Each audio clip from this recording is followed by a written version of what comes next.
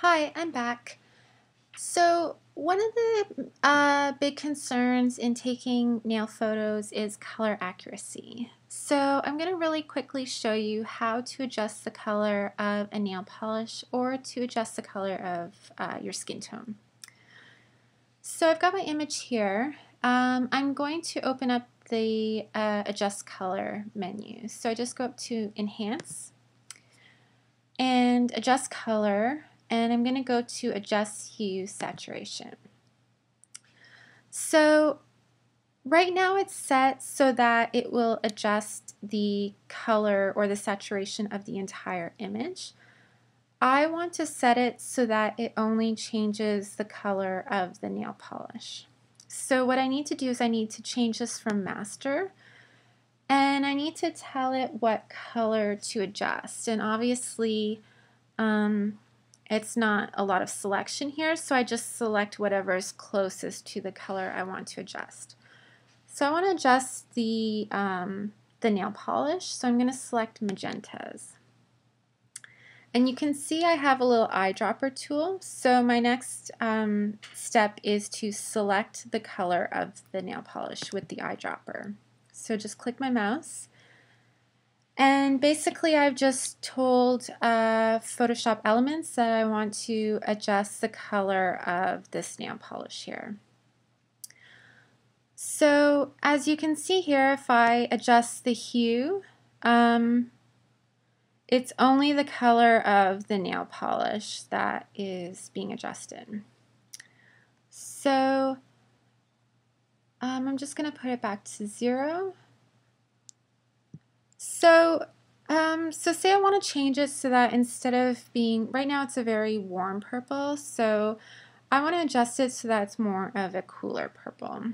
So that would be hue, and I don't need to make a very dramatic change, but I find even just a few degrees in one direction can really make a difference.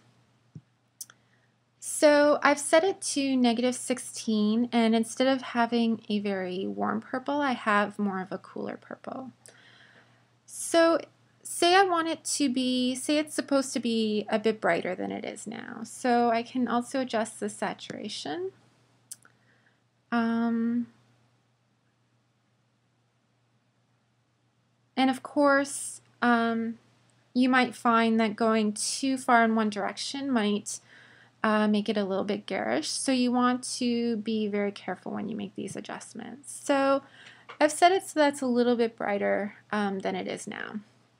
So that's how you adjust the color of a nail polish.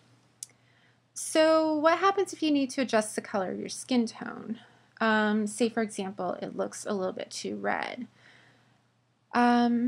What I'm going to do is I'm going to just accept those changes, and again I'm going to go back to the Adjust Hue Saturation menu. So I want to adjust the color of the skin tone. It's the exact same thing as if I was adjusting the color of a nail polish. So again, I'm going to select roughly what color I want to adjust. I usually select reds for skin tones, and I just click on the skin area. So with this, I can just adjust the hue so that I can either make it more red, less red. With skin tone, you have to be careful. You can't adjust it too much in one way. However, if I move it a few degrees to the right, you can see I have, it's green. Okay, I don't want it that much, but a few degrees to the right will make it look a little bit less red. So it will sort of neutralize. A little bit to the left will make it look, lobster hands, will make it look a little bit red if, for example, your skin tone is looking a little bit too green to begin with. You'll then want to move it to the left to add a little bit more red to it.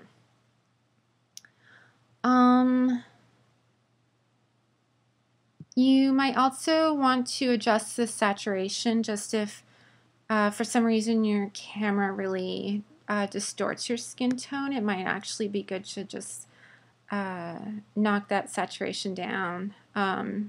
Even just, I've only gone to -6 and you can't really see too much of a difference. So obviously you don't want to make any dramatic adjustments, but just minor adjustments can really improve the quality of your skin tone. If there's, for whatever reasons, your camera is having a problem registering skin tone. Okay, so I've adjusted the color of a nail polish and I've adjusted the skin tone. And I'm going to show you another method to adjust the color of a nail polish. The reason is because the first method that I showed you works really well for colors like green, blue, purple. However, it doesn't work very well for reds and pinks. And the reason is because if you select a polish and it's a red or a pink color,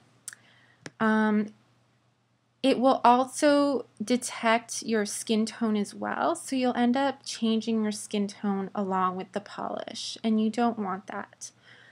So this second method is really good for polishes in the red, pink, nude category, where you want to make sure that you're just selecting the nail polish, but you're not going to be adjusting the skin tone. Okay, got that? Great. So for this, I'm going to use what's called the Magic Wand tool. And wait. Okay, I have to close this first and then use the Magic Wand tool. Yes, that's it. Okay, so the Magic Wand tool will it will pick up stuff that looks very similar. So as you can see, I just clicked once and it picked up almost all of this nail. Okay, so that's not very useful because I want it to pick up all of the polish, but not the skin tone. So what I do to add to this selection is I go up here and I click on this, Add to Selection. So I start adding to this selection. I just keep clicking until I have most of the nail polish. So this isn't 100% precise, but it is probably the easiest way that I've found to do this.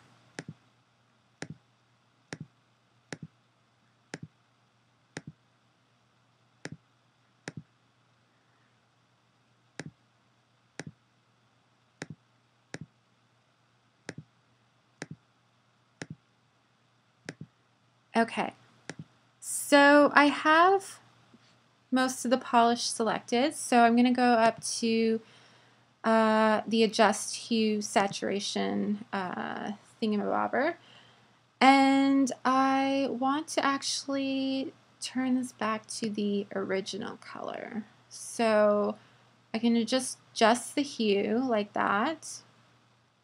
You can see that again, it's just the nail polish that is being adjusted, but not my skin tone. So this is actually a really useful way to make sure that you are only adjusting the nail polish and none of the surrounding color.